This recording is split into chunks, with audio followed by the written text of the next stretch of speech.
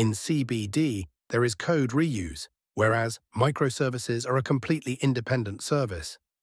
CBD is particularly well suited for large software projects, whereas microservices are designed to perform a single, well-defined function within a larger application. In CBD, a full bundle is deployed all at once, whereas microservices are deployed individually in a distributed environment.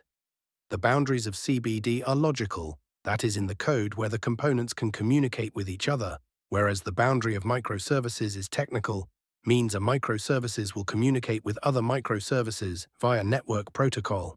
CBD usually does not deploy to Kubernetes like microservices, because CBD is a large software application, so it does not make any sense to deploy to Kubernetes, and CBD apps are not designed for distributed deployment, whereas microservices are designed for a platform like Kubernetes. But some CBD components can be deployed like microservices when CBD components are converted to microservices, but it does not make any sense because CBD components are tightly coupled, they are not service-oriented.